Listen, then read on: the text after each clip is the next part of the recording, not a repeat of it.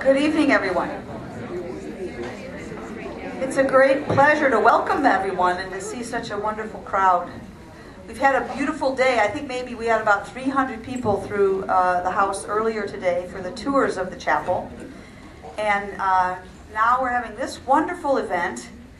And following this, we will put the chapel to the use it's meant for, which is for prayer and song. And I hope that all of you who are here for this event are able to stay and join us for evening prayer at 6:30.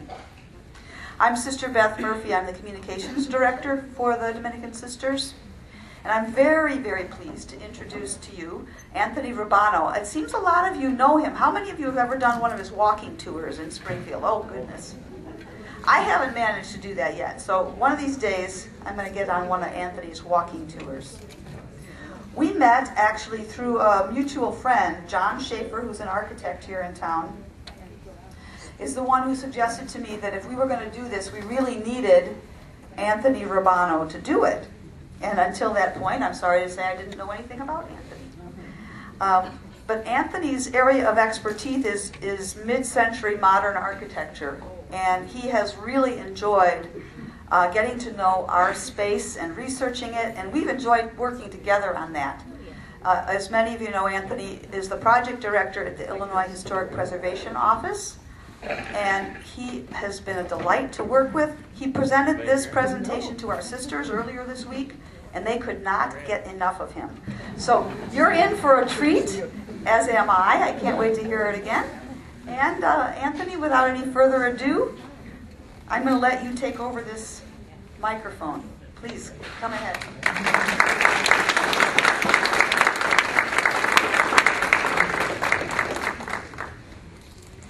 Well, thank you so much for inviting me here to speak on the art and the architecture of Sacred Heart Convent Chapel. It's rather funny. I've lived in Springfield almost 20 years. I hesitate to even say that out loud. And never went into the complex. I drive by it regularly. And I always think, wow, that's really great. I wonder what it looks like. Well, then, thanks to you, I was able to find out about that and challenged to think about it a little bit. And hopefully, this presentation can give you a glimpse into how I sort of thought about it when I first saw it in a couple of different ways. And I also dug into a couple of the other topics surrounding the construction or the design of the chapel and its art, and it's been really quite fascinating. So I do want to thank you for giving me the opportunity to dive into it just as little as I did. It really is a topic worth further consideration. Let's see if this works. Oh, that's fantastic. Tuesday, when I did this, we were plagued with some technology issues, but we overcame. Can we make it darker to facilitate slumber? Well, that way I can't see everyone sleeping. So, the Chapel of the Sacred Heart Convent is a powerful, imposing structure. It anchors the Sacred Heart Convent itself, visually, spiritually, artistically, I think I can say. Both its art and its architecture are frank expressions of aesthetics, of faith, of their time in history. They share a common starting point in modernist design vocabulary, and I'll use that word with a capital M. And so in an architectural sense, modernism being that which tried to break from the past in the early 20th century and to find a new way for architecture and certainly art to look from that point forward. And so they share a common starting point in modernist design vocabulary, except for one component, which we'll discuss a bit later. The building is starkly modern. It's a cubic composition that is softened, perhaps only slightly, by the texture of its buff brick, the subtle veining of its unpolished Missouri marble. The same material palette continues to the interior, but with more glossiness. Polished Missouri marble and shiny terrazzo flooring contrast with blonde oak trim and stalls, stone and glass mosaics, and the luminous Dalle de Verre stained glass windows. When we considered the words convent or chapel, images like these may not be the first that come to mind. To be frank, they certainly aren't the first that come to my mind. But by 1965, when Sacred Heart's designs were in place, there had been much discussion as to what religious art and architecture should look like in the 20th century. Perhaps the most obvious of those discussions were those of Vatican II, which encouraged a subtle shift from emphasizing a house of God, Domus Dei, to a house of the worshipful, Domus Ecclesiae. And this resulted in a de-ornamentation, to put it simply, of church architecture. However, arguments of modern expression of church architecture occurred well before Vatican II. Catholic scholar Edward Foley notes that even during the Council of Trent, so going back a ways, right, it was remarked that certain architectural changes to Catholic churches would be necessary to better compete with the design innovations demonstrated by the Protestants. But that sentiment did not prevail, and by the mid-19th century, clergy heavily favored art and architecture that strictly followed established rules, what we now call academicism. And look at how similar these two works are in terms of technique, despite their age difference. The one on the right, 1857, the one on the left, 1588. So not a lot changed, well, a lot changed, but not a lot changed between the two. In a reaction against academicism, in the late 19th century and the first half of the 20th century, a handful of European artists, architects, and theologians pressed for more modern ecclesiastical vocabularies. Artists like Denis and Rouault here, who were quite devout, wrote about and worked in contemporary styles as they depicted religious themes. They rejected academicism, seeing it as sacrificing emotion to artifice. Denis, whose work is on the left, founded a studio dedicated to contemporary religious art. In 1920, art student Pierre-Charles-Marie Couturier joined Denis' studio. And that's well, that's half of him there on the right. That's not an abstract portrait. It's a glitch. You can imagine what the rest of him must look like. So in 1923, still only half, but that's all right, better than none, Couturier and Denis designed the first abstract stained glass windows for the church at Le Rancy, this on the left, one of the most important early modern expressions of religious architecture. Couturier left Denis' studio in 1925 to enter the novitiate of the Dominican friars at Amiens and was ordained a Catholic priest in 1930. Couturier's Dominican superiors ordered him to continue to decorate churches. He, with the support of fellow Dominicans, there he is, that's all of him, became an outspoken advocate of modern art and architecture in church design. From 1936 until his death in 1954, he was co-editor of an influential journal of contemporary liturgical decoration. He was involved in highly influential commissions, like Matisse's Chapelle du Rosaire on the left, excuse me, and Le Corbusier's Notre Dame du Haut on the right. Commissions that pushed the boundaries of both modernism and of ecclesiastical artistic expression. Couturier had a hand in both of these commissions. The Chapel of the Rosary by Matisse, that I had mentioned on the left, which was dedicated to the Dominican order, and the Church of the Sacred Heart in Audincourt by Fernand Léger on the right. Though both projects were widely published and quite influential, Couturier's progressive efforts, supported by the Dominicans, led to an aesthetic crisis in the Catholic Church in the mid-1950s. In 1947, just previous to these commissions, Pope Pius XII cautiously endorsed modernism. And I quote from an encyclical, "Modern art should be given free scope in the due and reverent service of the Church and the sacred rites, provided that they tend neither to extreme realism nor to excessive symbolism," in quotes. Nevertheless, he continued, "we cannot help deploring and condemning those works of art recently introduced by some, which seem to be a distortion and perversion of true art, and which at times openly shock Christian taste, modesty, and devotion," end quote. So a little bit of modernism, not a whole lot of modernism, but let's just see what happens. By June of 1952, the Holy Office warned against art that was disordered, distorted, and confused, the direction said. Such declarations didn't stop modern church architecture, they simply led to more discussion and experimentation. Sir Basil Spence, architect of one of England's most important modern churches, wrote in 1956 that churches should reflect the time of their construction. He wrote, quote, "Important principles in church design have been handed down to us through our great churches and cathedrals, and while traditional requirements have changed very little for the older communions, architects should be encouraged to be inventive and to breathe a contemporary vitality into the various parts of a building. He continued, quote, "The Gothic churches, the Renaissance cathedrals, and the Georgian nonconformist preaching houses were all contemporary architecture in their time," end quote. In America, one church in particular revealed how a modernist church could be poetic, relevant, and engaging. Christ Lutheran in Minneapolis by the Finnish architect Eliel Saarinen is a beautiful tapestry of material and texture. The July 1950 Architectural Forum said of it, quote, "Art, science, and faith achieve a serene harmony in this little church. In purity and simplicity of form, it recalls the early Christian era," end quote. So here we see that, at least to the editors of the magazine, modernism equaled simplicity, which then equaled austerity, which is the short step to religious asceticism. But unadorned surfaces and an emphasis on material texture over applied ornament were also seen as a means to focus attention on the liturgy and perhaps on the ritual, the process of the worship, rather than on opulence. Architectural modernists, especially in America, equated traditional church design with a lowering of collective creativity.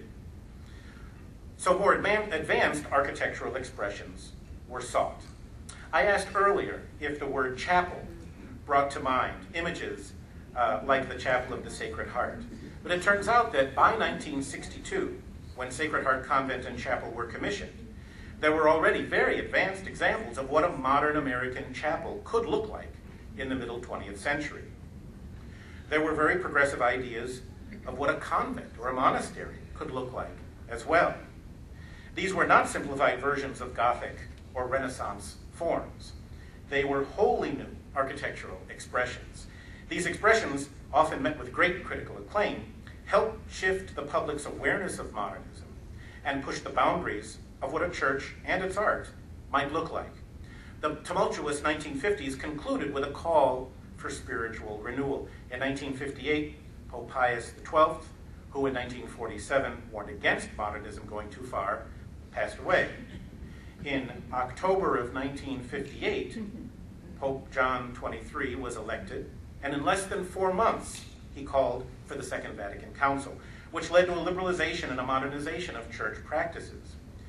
By its conclusion, so by the end of Vatican II in 1965, the Council asked the churches strive for, quote, noble beauty, end quote, whatever that may mean.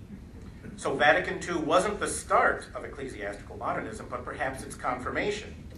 Or from another point of view, maybe its vindication. It would have been hard indeed to reverse the advances in church architecture to that point, especially when the advances had been so undeniably successful. The parish church in the burgeoning suburbs of America was especially suited to receive advanced forms that reflected the attitudes of its congregation and its clergy. The First Presbyterian Church in Stamford, Connecticut, by the American architect Wallace Harrison, is a prominent example. Harrison said of this building, quote, when you've plodded through it all methodically from the beginning, the human needs, the floor plan, the economics, the structure, you still must get an emotional reaction. The answer is to merge art and architecture. At Stamford, we did it by bringing in color and the stained glass design, end quote. As Harrison searched for an artist to provide the stained glass for this commission, he spoke with Fernand Léger, whose Church of the Sacred Heart we saw just a moment ago. Indeed, it was Léger's use of dalle de verre in that commission that brought the medium to the attention of many would-be patrons. Léger suggested that Harrison, again, the architect of this church, get in touch with a French glass designer who specialized in dalle de verre by the name of Gabriel Loire. Harrison sought out Loire and hired him to provide what became his largest American commission up to that time. Harrison described the result after the windows were installed in Harrison's building as being inside a giant sapphire. And I think that's a pretty apt description. If you're ever in Stamford, Connecticut, or if you're ever anywhere near Stamford, Connecticut, I highly recommend visiting this church. The congregation undertook quite an expensive restoration about 10 years ago It is magnificent. In America, interest in Loire's work surged, prompting Loire to develop a small network of representatives in the US, which then led to many more commissions. But Loire had an active career long before Harrison hired him to design the windows at the Stamford Church. Loire had been making Dalle de Verre windows since at least 1935 in Chartres, France. He opened his own studio in 1946 and produced leaded and Dalle glass, as well as mosaics, but he quickly focused on Dalle de Verre, the technique that made him famous. And incidentally, Father Couturier, whose half-portrait we saw a little earlier, knew him and his work.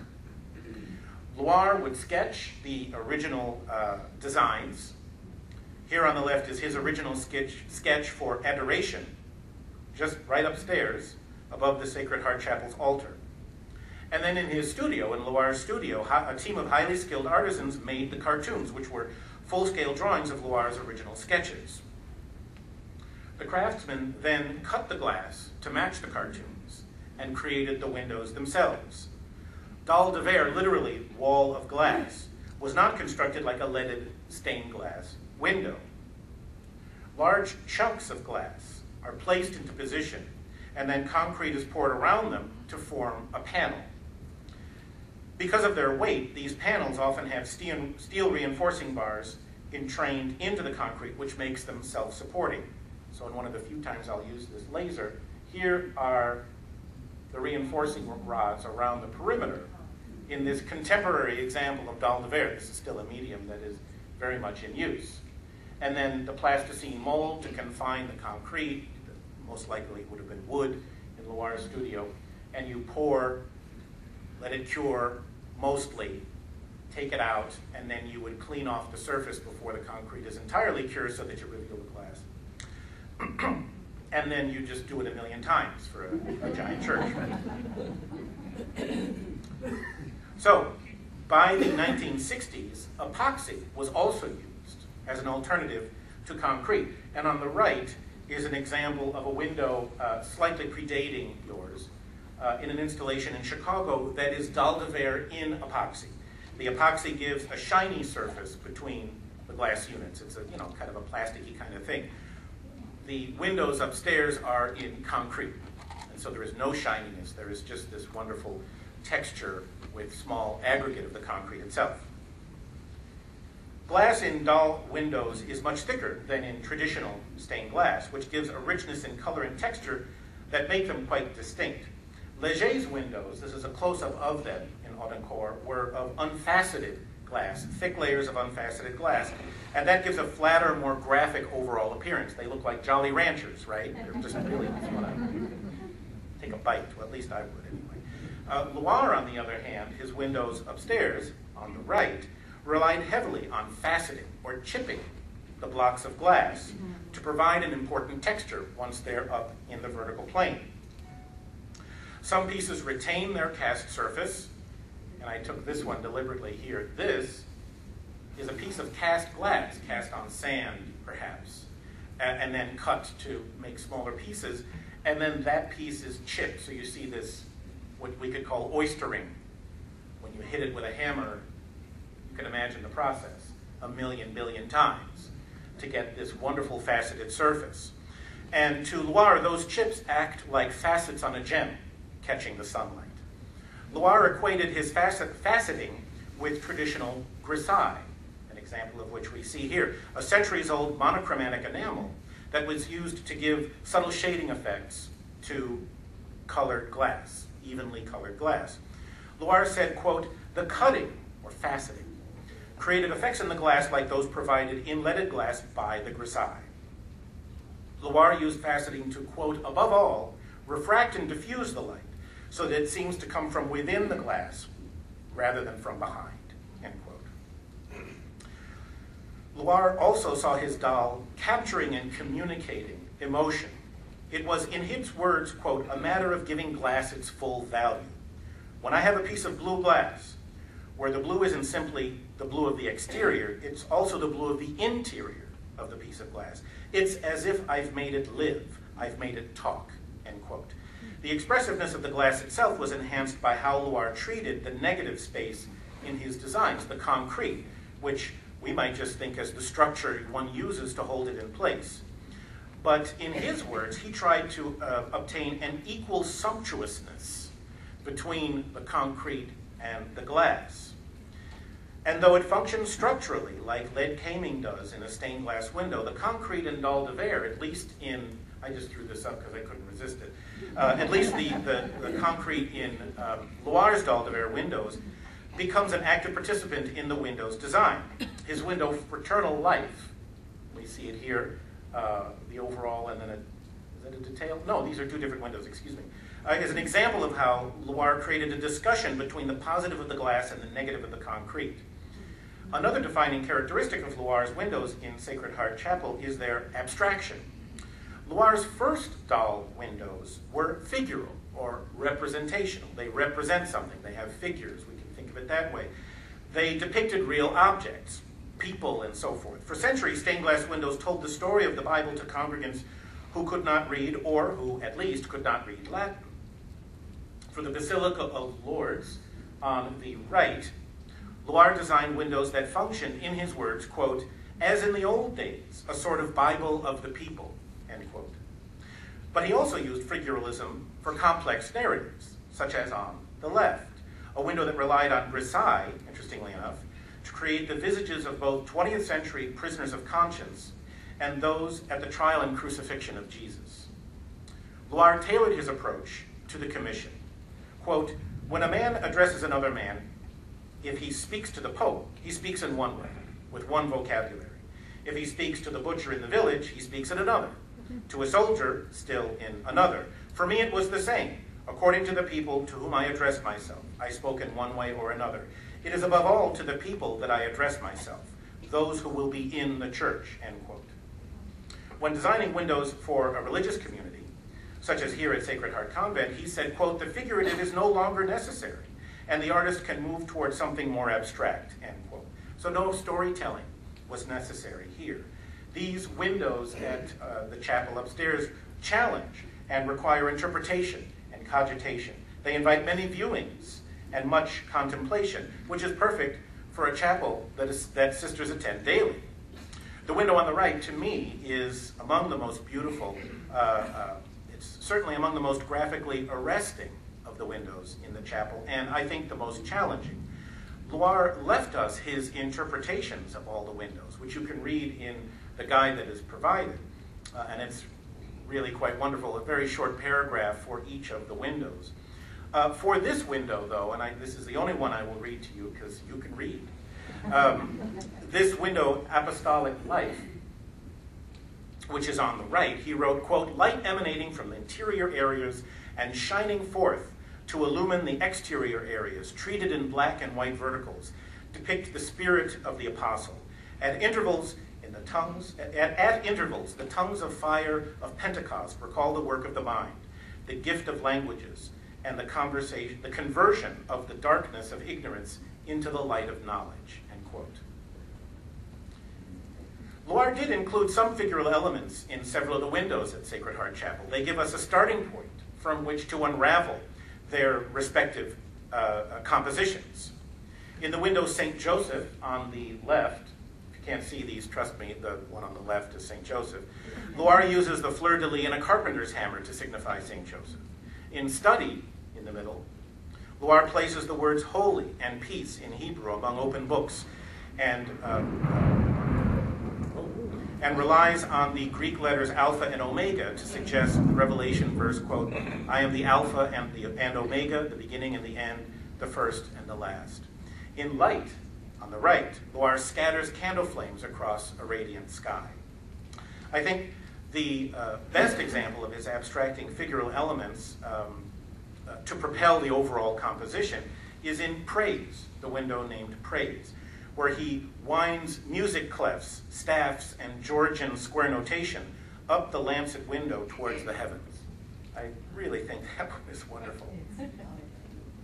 In many of his commissions, Loire favored the color blue, which he said represented to him the color of peace. At the Chapel of the Sacred Heart Convent, he used a more controlled palette based on whites and grays to reflect the traditional colors of the Dominican order. The windows at the entry, on the right, in the narthex, are more brightly colored, but when one proceeds from the narthex to the nave, the character of the windows completely changes, as we see just a representative example of one on the right. Punctuated with reds and oranges, the restrained palette gives the windows more of a graphic impact, there's that word I'm using again, that when combined with his gestural use of concrete, give the windows an immense power, I think. The windows comprise only one element that give the chapel its presence.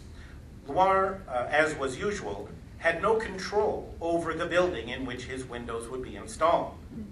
He would say that his job was to fill the holes left for him by the architect, to cork up the building, in his words, with his work. And it was no different in Sacred Heart. The original drawings call for faceted glass. Can you see that? An understandable translation of Dalle de Verre. And then they say NIC.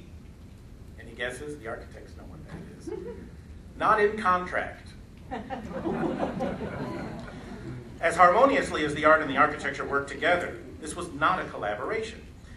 They speak the same modernist language, the art and the architecture, and certainly had full knowledge of each other, but they were created separately, in different hemispheres even. Hadley and Worthington, the firm that created the architecture of the chapel, had a long history at Sacred Heart. And now I'm branching into the architecture of the building. Siena Hall Dormitory at Sacred Heart Academy was designed by Hadley and Worthington, the same firm, in 1950. It was one of at least 4 commissions for Sacred Heart Convent and Academy that the firm received before it was hired to design the Mother House in 1962. Earl Worthington, one of the named partners, graduated from Notre Dame in 1927 with a Bachelor's of Architecture. Brian Hadley, the other named partner, attended Crane College. And Hadley and Worthington worked together at the Illinois State's Architect's Office for 10 years. So they knew each other well in the 1930s. They each left that office in the early 1940s, and in 1944, after the war, came together, more or less after the war, came together to found Hadley and Worthington. Worthington, a practicing Catholic, held many memberships in associations that led to several commissions from the Springfield Diocese. Sacred Heart Convent was envisioned as a campus and was designed as one complex with one aesthetic. By 1962, Hadley was 71, Worthington was pushing 60. Not that that's old, by any means. But based on the traditional design of Siena Hall that we just saw, we can assume that the design of Sacred Heart went to younger associates in the firm. Or there was some other miraculous conversion that happened to get one of the two to design this. I don't think that was the case. So, excuse me. The younger associates in the firm would have had more recent education, and that education would have been based in more contemporary strains of architectural modernism. So it's a safe assumption. So who were they? Who could they have been? Well, the title block from the original 1965 drawings can help us quite a bit. Hadley and Worthington gave each commission its own job number. There it is. This commission is number 6217. The first 2 digits represent the year the commission arrived, and the last 2 was the order in the calendar year that the commissions came. So the Mother House was the 17th commission received in 1962. In the early 1960s, Hadley and Worthington was at its largest, with 12 to 14 employees. Kenneth Parker produced many of the drawings for Sacred Heart, and there's his initial, drawn by KP. He took correspondence courses in architecture and worked at Hadley and Worthington from 1960 to 1968. A year after he left, he received his architecture license in 1969. We see the initials of one of the named partners, Earl Worthington, ECW, right here.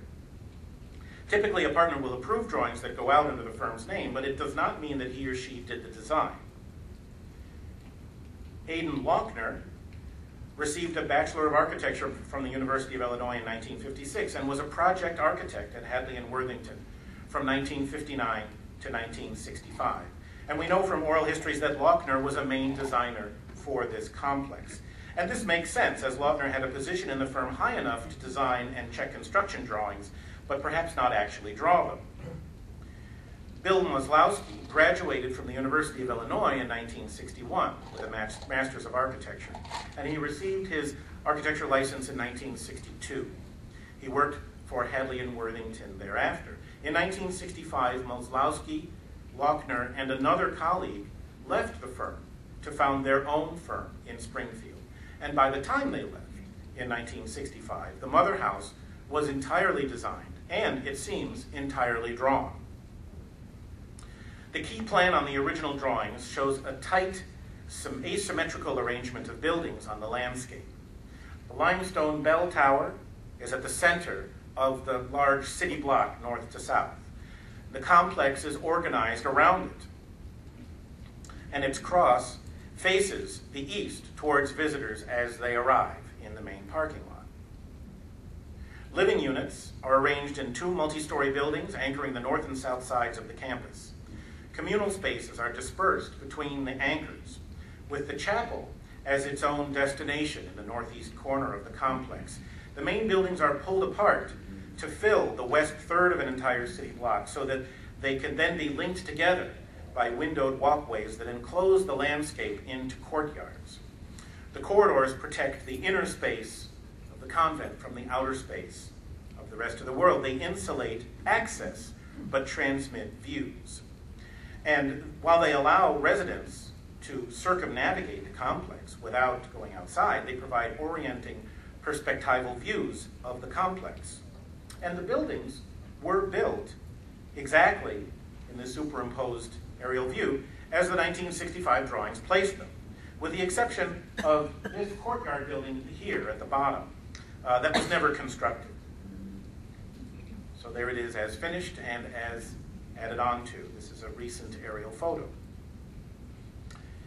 The buildings read as one cohesive composition, like a modernist campus.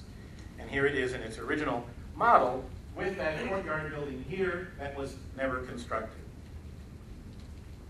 The reading of the convent as a campus is reinforced by a small, easily overlooked detail. And it's not even really a building in its own right. It's the serpentine wall that defines the campus's southern edge, immediately recognizable as an element drawn from Thomas Jefferson's University of Virginia. And while Aidan Lochner may have had the most design input, we know from interviews that Bill Maslowski, who drafted the plans, or was one of the drafters, contributed to the design, including at least these serpentine walls. When he first visited UVA, he saw these walls and was determined to put them in his first project out of school, and he did. So I could be flirting with carrying it a little too far, but I think we can also see in this project a bit more of a literal interpretation of a campus. Jefferson called his University of Virginia an academical village. And what is Sacred Heart but a religious village? Each links its pavilions with walkways to enclose the landscape and form courtyards or quadrangles as though worlds unto themselves. Each has as its focal point a monumental building raised on a plinth and accessed by a grand stair. Jefferson placed his domed library at the axial center of his world, his campus. Here we have the chapel as this campus's focus, its primacy announced on the exterior by its scale and its raised plinth. And the giant aluminum cross doesn't hurt too much either. The architectural vocabulary of each is, of course, entirely different. Georgian in the case of UVA, modernism in the case of Sacred Heart.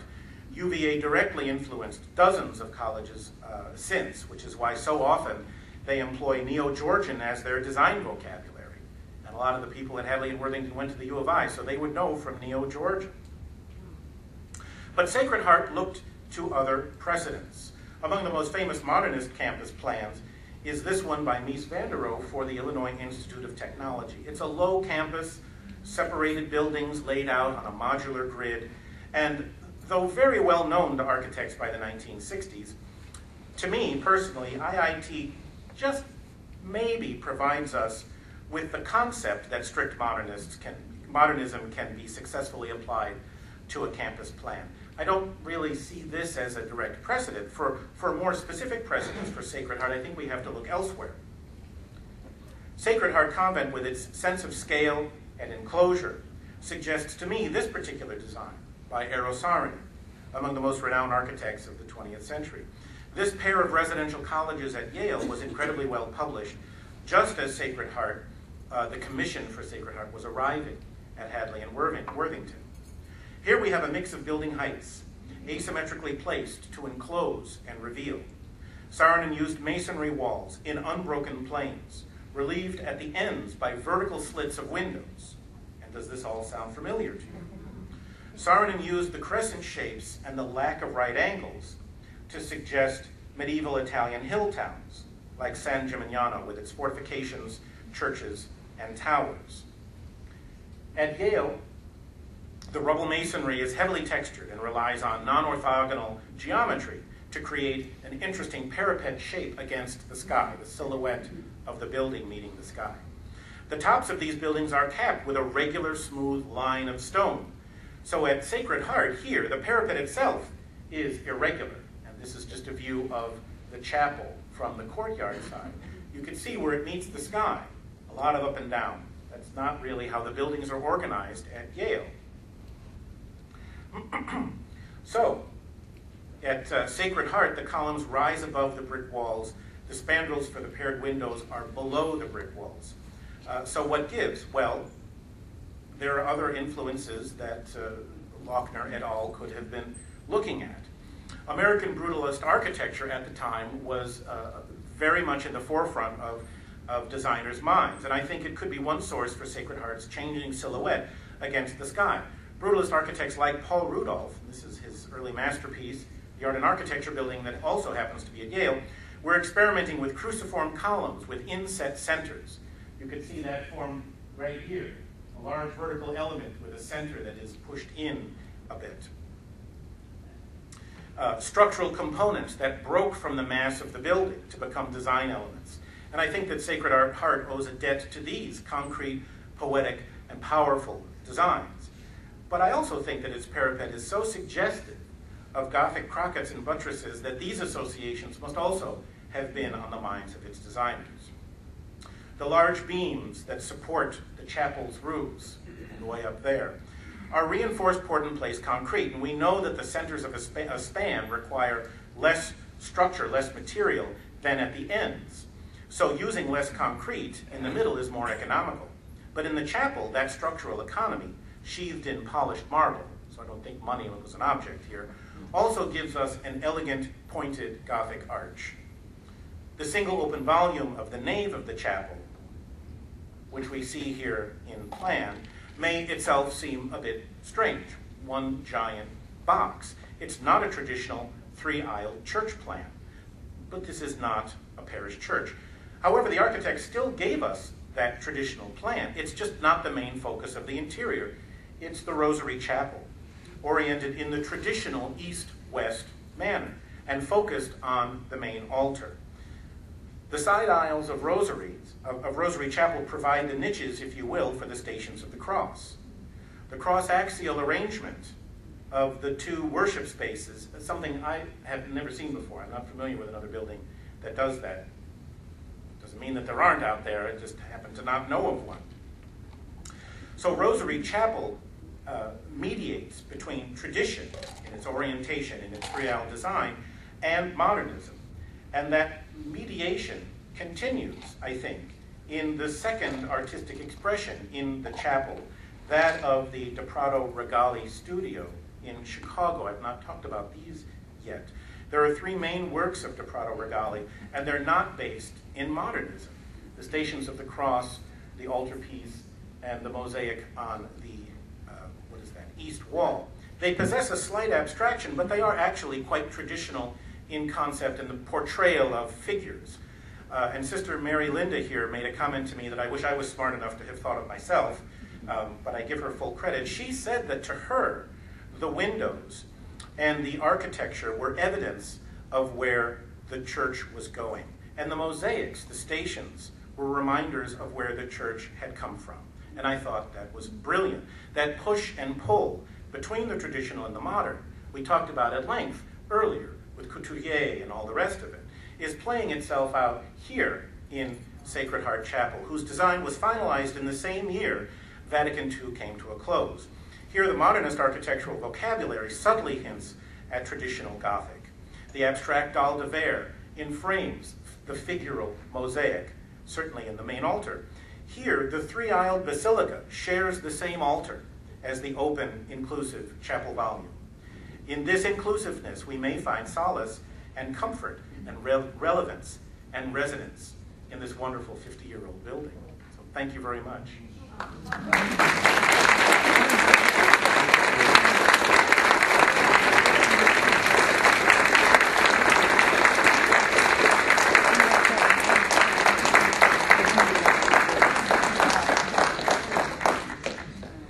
Anthony, thank you so much. When Anthony was here earlier this week to talk with the sisters, so many of them said to me afterward, it's wonderful to see a space that we've been living in for 50 years through the eyes of someone who has Anthony's expertise and sensitivity to the architecture. So we're just thrilled to death and so happy that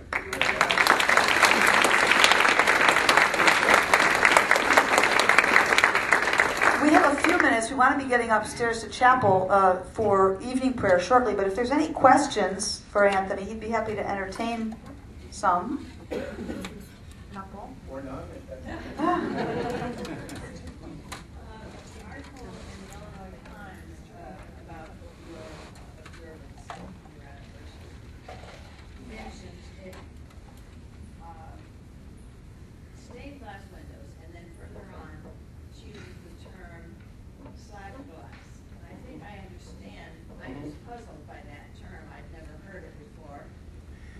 That's a term. I understand now what she's talking about. That's a term that is sometimes used, slab glass. Sometimes it's slag glass, and I wonder if that's an adulteration of it. Slag glass is just giant chunks of glass that are thrown into a kiln to be melted to make glass, just giant slag. Slab is when, typically, although it's not a term that is all that much used, is when the glass is cast in very, very thick slabs, as opposed to window thickness glass, which is not cast, it's blown, and it's a different way of producing it. So I think that slab in that sense, although it's not really a term of art, is one that refers to the Dalle, these thick cast pieces that before they're broken up into the individual tesserae that make the windows. Yes? What else is the architectural firm Hadley and Worthington for? Oh, they've done lots of stuff in Springfield. What was originally a savings and loan, now the post office on Monroe, is theirs, 1964. The addition to the Lincoln Casualty Life Insurance Company, what we would know as the AT&T building on 7th, is the addition is theirs.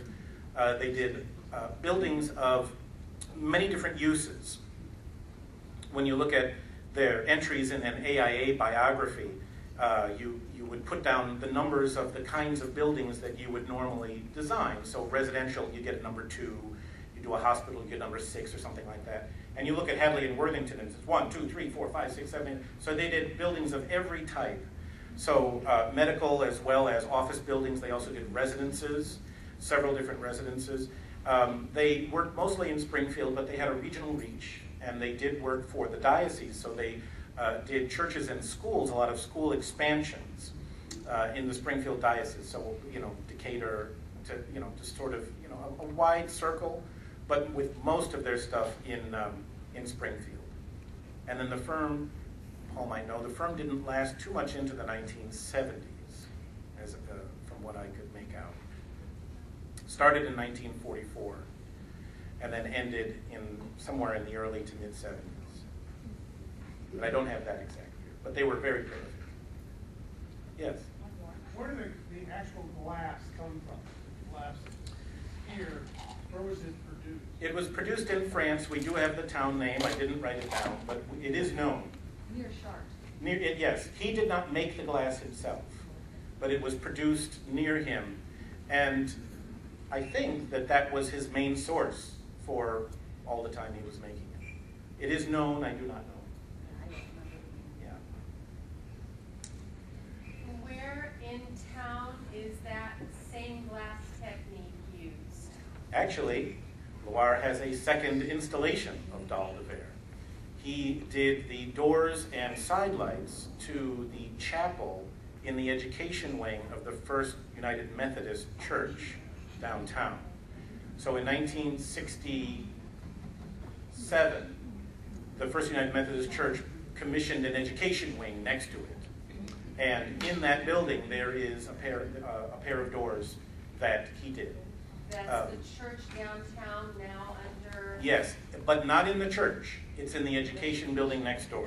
And those are going to be preserved as far as you know? Yes. They're interior doors. They are interior doors to an interior chapel. But the building plans I approved kept them in place. So if they're not, there's a problem. Thank you once again. My pleasure.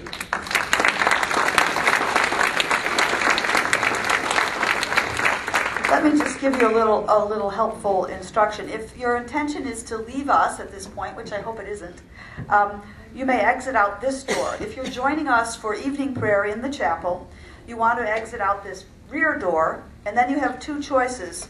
Just ahead of you, there's a door to a stairway upstairs, or if you want to go around the corner a little bit to the right, there's an elevator.